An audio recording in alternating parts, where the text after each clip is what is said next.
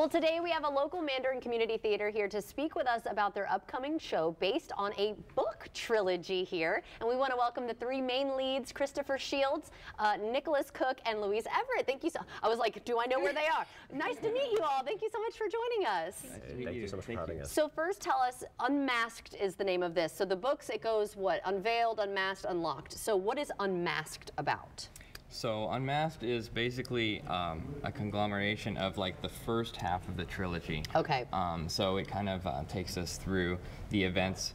It's based in the time period of like 1776, around the time that the Revolutionary War was starting, and it basically covers this plot to bomb Boston that the Continentals are trying to find out, and it mainly focuses on these two spies here. Oh, spies! Yes, who are Way actually... to give that away. It's not very secretive. Well, if they know the book, then they would know that, right? Yes. So they're trying to uncover this plot. So. Oh, interesting. So we'll have to see what happens, right? Yeah. So what is your favorite scene in this? Okay, there's a lot of really good scenes, but one of my favorite scenes is one where my character Ben and her character Emily are working our best to try to uncover clues. We're really stumped, kind of at a standstill, and then this guy comes in with some secret information, but the only thing he tells us at first is that the floors creak in the hotel. So the way he plays it off is very comedic, and it's a lot of fun to do. Outside of the play, it doesn't make a whole lot of sense, but I gotta say that's my favorite scene.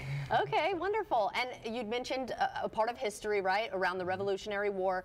Talk a little bit about more of the history that's in this play.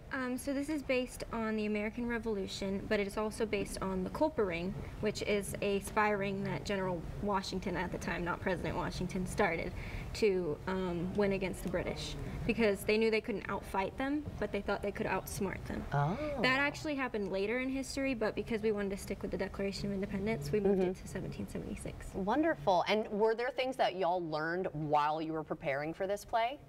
That you didn't learn in school, maybe? That there were spies. The Culper Ring? Yeah, I didn't know about that either. That's so fascinating. Yeah. Have y'all done any plays with Mandarin Community Theater before? Or Act 2? I have with Act 2. Okay. And what did you do in the past? I did Pride and Prejudice. Oh, okay. So you like those period pieces, right? Yeah, period dramas. Yes. What about y'all?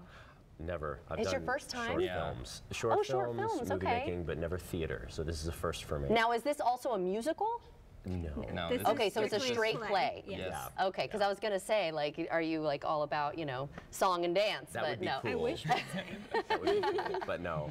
And what about you, Nicholas? Have you done any shows here? Not through this group. I've been a part of a few other things. A film camp, actually, run by Brian Shields through Lumen Entertainment, lumen.tv if you want to check it out. Okay, wonderful. And then also drama club at my university. Yeah. So I have a little experience. But And I love the costumes, by the way. They look great. Speaking So, of loving the costumes, Oh, I love that hat, man. of course. Hey, We'll tell I'm at the everyone comic when near and where that they hat. can watch. Thank you, brother.